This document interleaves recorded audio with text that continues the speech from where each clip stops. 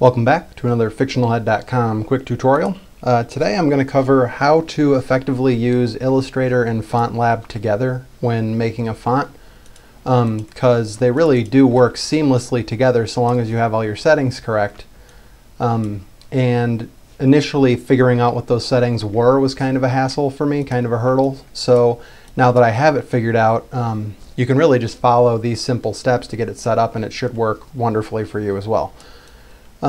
Basically, trying to design a font in FontLab itself, like if I were to make a new font file and load up a letter here and actually try and use the pen tool and draw my shapes and my letter forms in FontLab, you're probably not going to have as great of control or level of familiarity as you would with Illustrator. So I usually design all of my font letter forms in Illustrator and then import them into FontLab. And the quickest way to do that is to just copy and paste them over. It takes just a second to do. But when you do this, if your font file isn't set up correctly in Illustrator, it won't import correctly upon paste into FontLab. So like in this sheet here, I've got this tiny little artboard, but then I have all my letters drawn out here. So like if I was ready to paste the letter D in, and always make sure that it's outlined and not like a stroke, like this kind of a thing where you have lines like this, because this will probably import, but it won't work the way, it won't be as reliable as an outline. So once you've got all your letter forms made, be sure to do Object Expand and expand your strokes so that they become shapes. And then even beyond that, like here with the letter D, I've got a stroke for this and then a stroke for the bar.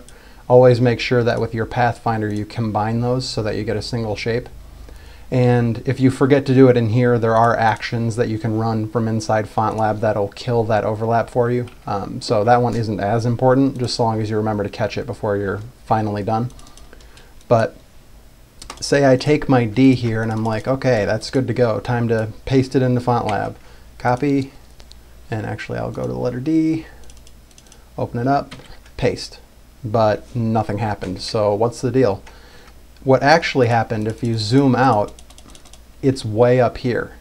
And that's because it's going to paste relative to your document here in Illustrator. So you can see if this is the EM square for each letter of the font, it pasted way up there, which is similar to the board is here and it's way up there. So if I pasted my T into here, what do you know? It appears way over there because it is way over there. So the key to getting copying and pasting working correctly is to get this EM square to be exact to what it is here in FontLab. And I'll actually provide a download in the description to a blank EM square which I've created, and it looks just like this. And this is the one that I use for all of my fonts. It works well. And essentially what you want to do if you do want to create this for yourself is you do under your document setup, and if your measurements are in there in an earlier version, that's where you'd change them. In CS5 you have to edit your artboard and then go up here. You want the width of your EM square to be 1000 points PT and your height to be 1227 points. That is the measurement which facilitates the width of all standard letters, a standard EM square for a height, and then room for an ascender, a descender. So like F's tend to go up really high. The stick on a D or a B goes up above the top there. And then a descender, which is like your G. Let's just go here. So like B, D, F, H, those are all ascenders, and then your descenders would be G, J, Y, Q, P. And then the guides that you want to draw in there, which are relative to the guides here in FontLab, are, and actually I'm getting a little bit ahead of myself. Once you've made this document, be sure to zero out your ruler by grabbing it from that little gap in between the two rulers. If your rulers aren't present, hit Control R to pop those open. Zero out your ruler to the upper left corner by dragging down to that corner and letting go. And what that will do is actually make the 0 point right here and right here, so that all of the rest of the measurements are relative to the upper left corner. Then pop open your transform palette and you can draw a guide and then select it, provided that your guides aren't locked here. Well, no, it'd be easier to do it this way. So draw your guide, and then in your transform palette, the measurement that we're looking for is Y. So the X is left to right and the Y is top to bottom. So for your Y value, you want the top guide to be at 227 points, so PT.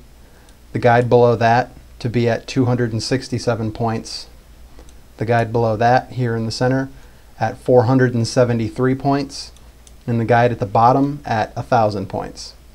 And if you don't want to remember those measurements and type them in yourself, there is a download for this blank EM square in the description. And then once you have those set up, then you can lock your guides so that you can't grab them anymore. And once you have this EM square, you can pretty much do what I do to keep it simple and keep all your letters just in the same file. Your pasteboard is big enough to hold pretty much all of the characters in a character set. The only real issue with this is if your file gets corrupt and you try to, get the data back, it's only going to save what's inside the artboard. So all of this stuff is kind of forfeit. So once you've made this sheet, you might want to adjust your artboard and just make it gigantic to hold all that data and then save it off as its own file. So that way you know all of those shapes are saved. That's more just a file handling thing. But once you have all that saved, now, since I know that the pasting is going to be relative to this board here, and that vertical guide is just an extra one that I added, if I were to take my shape, my letter form, and place it exactly where I want it to be in FontLab,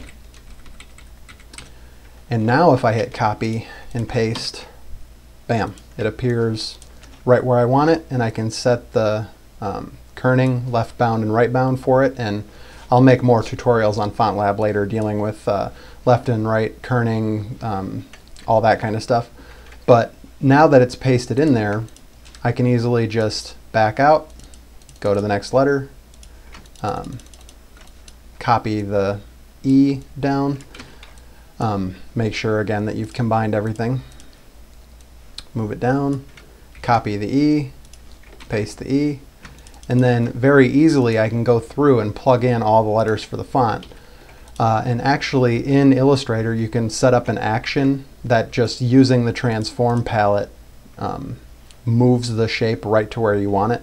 So like just record yourself moving it to probably 0, and then 1,000 will move it right down to where it needs to be. So you can just keep going through and moving them all down to here, paste them in, and then everything's good to go.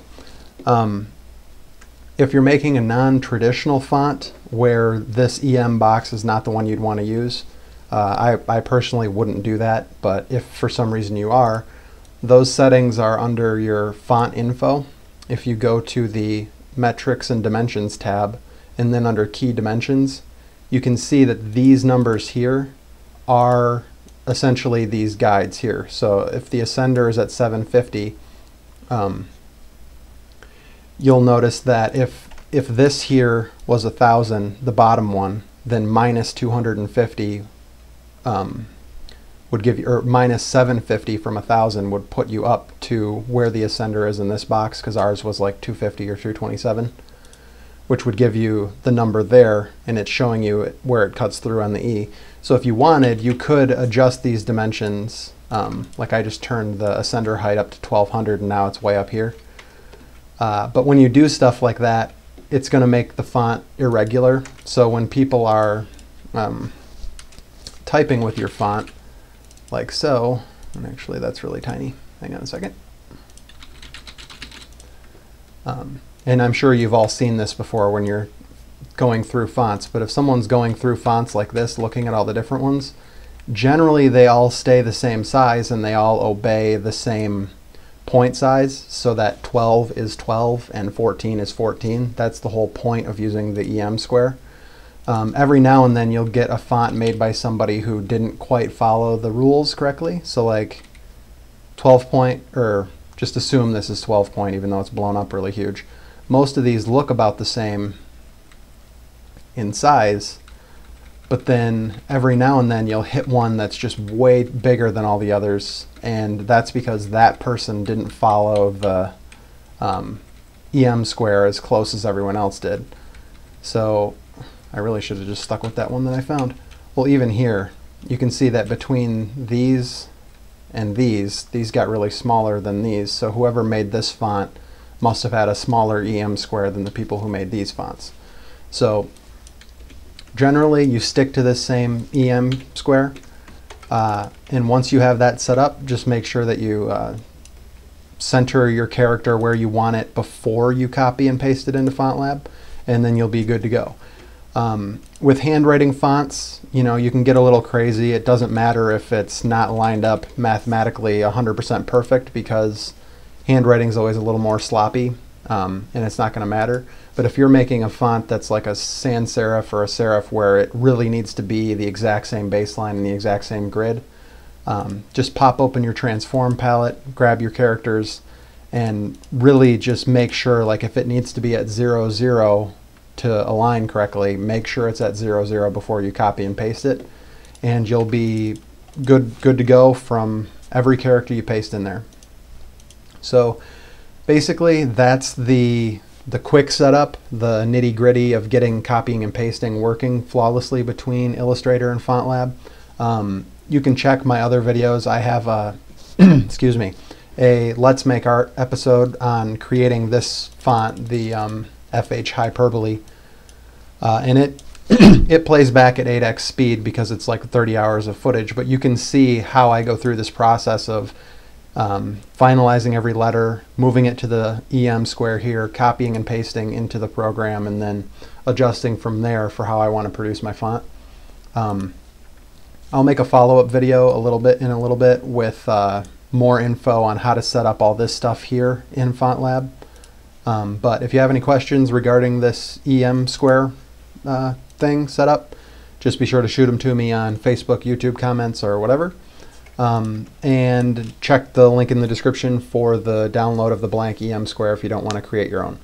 I'll probably make it in Illustrator 8 so that most people can open it, but it'll just be a tiny download to get you started. So yeah, that was it. Hope it was helpful, and catch you guys next week.